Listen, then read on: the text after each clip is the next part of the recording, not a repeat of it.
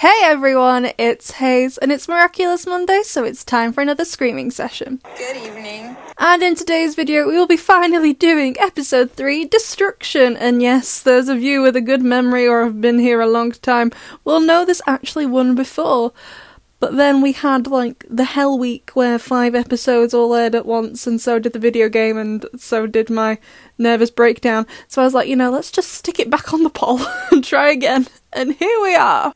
I think we're good to go. Good to go. So let's start, and Marinette is on her own watching a video of Alia talking about Monarch Daddy. Like, when did she have time to film this? Strike Back was literally like 20 minutes ago in their timeline, but oh my god, she says this. Now that Shadowmoth is— It's Shadow Daddy, Alia. Have you learnt nothing? Years of academy training wasted. Meanwhile, Gaby Baby is in their murder basement rocking his cute little anklet, and he starts shouting at the Kwamis, and I'm just like, mate, why don't you just akumatize yourself with the power of time travel, since Time Tagger shows that's not really an issue?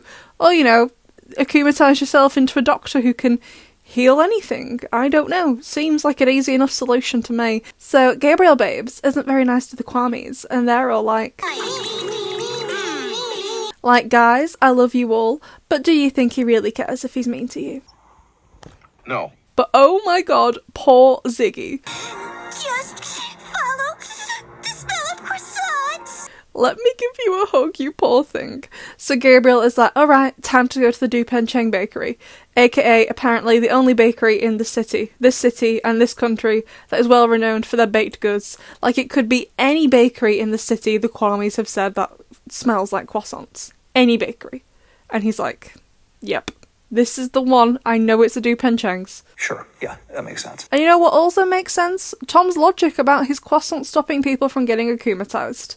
You're doing a great job, you weirdo. So upstairs, Monarch Daddy gets into Marinette's room and he says, You have a gift for me. oh my god, Monarch, I didn't know it was your birthday. They have a bit of a weird exchange, to say the least, and then Alia finally comes back upstairs. I don't know why she was taking so long, and she gets her phone destroyed. How many phones has she gone through in the show, and how does she explain all of these repairs to her parents? Either way, Monarch Daddy takes the key and goes to the ice rink, but he goes via horse portal, and he's so lazy, you know, it's not that far. I really wanted him to parkour it there. Parkour! And even though he used a portal, he made the executive decision to land in the middle of the ice, which is weird. But oh my god, we were so robbed in season 5 that we never got to see any of the power-ups. Like, I need to see this man with ice skates, with fins, with wings. Thomas Astruc, I want my refund. You gonna give me my money? Gabriel Babes finally gets to the Grevin Museum, and Veronique is so unnecessarily nice to this man. Will you need anything else? There is absolutely no need for you to be nice to a domestic terrorist, okay? So Ladybug ties him up, Cat Noir has his cataclysm ready, and at this point we all collectively screamed at her for not taking some Miraculous. I swear to god, why didn't you do it? You could have got at least 2. So they all just kind of stay in the same position, and Cat Noir says, Don't do it! Don't make me! I don't know what this would do to you, and none of us want to find out! I'll tell you what happens, mate. He dies after slowly crumbling all season. It was really great to watch. But then Monarch Daddy is like, Checkmate, Ladybug! checkmate? This isn't checkmate, you're gonna die. He's crazy. But then, oh my god, all the Kwamis zoom off with Monarch Daddy, and Bark says, Help! I want to stay with you. I'm not crying, you're crying. So after Ladybug and Cat Noir have a breakdown at the Wax Museum, which is just my constant state in a Wax Museum because they scare me to death, we get the return of Crazy Marinette, although there was absolutely no guarantee in this episode that Alia wouldn't have come back into Marinette's room and start screaming at Marinette for her to run because she's Ladybug. Like, if I was Alia, that's what I would have done. But this is why Alia will always be a better person than I am.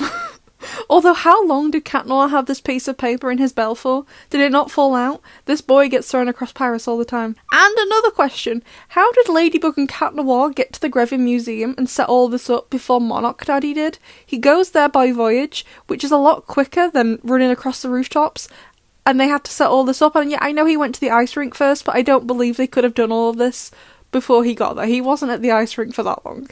Like, no, I'm sorry, I don't believe it. What? And then Alia casually congratulates her best friend on cataclysming and eventually murdering someone. What a time to be alive. Meanwhile, over at the mansion, Gaby Baby is designing his all-white outfits. Like, how many of these did he order? He wears it for the rest of the season. And now time for this thing. I still don't know what it is. It's a real shame he didn't like wearing the hair clips and anklets more. I think he looked great with them. Although he does have a huge disregard for health and safety. Gaby Baby mate, you need to go back to the first science class in year 7. And so do I, apparently, because I once got banned from science. But that's a story for another time. Not today. And then the episode ends with showing us the Carousel of Pain. I love it, Gabriel Babes. You really should have gone into interior design. So let's take a look at the fan art for this week. So the first piece we have is from Null with their Black Cat own characters and their own character using the Black Cat Miraculous. And oh my gosh, I love it. Like, often in Adrian's design, not that I don't love Cat Noir, but I'm like, there's a lack of green in that, apart from his eyes. There is none. I kind of do sometimes wish there was a bit more. So I love how bright the green is on this. It's so good. I love it so much. And then from Senti Lights, we also have a load of chivies. We have Adrian and Marinette, then Ladybug and Cat Noir, then Plague and Tiki. Oh, it's so cute. Thank you so much. And then we have 2 pieces from Natharts. One of them is of Marinette using the Peacock Miraculous, and oh my gosh, I need to see her in something blue now. She's absolutely stunning in like the deep peacock kind of blue colour, like the midnight blue, amazing.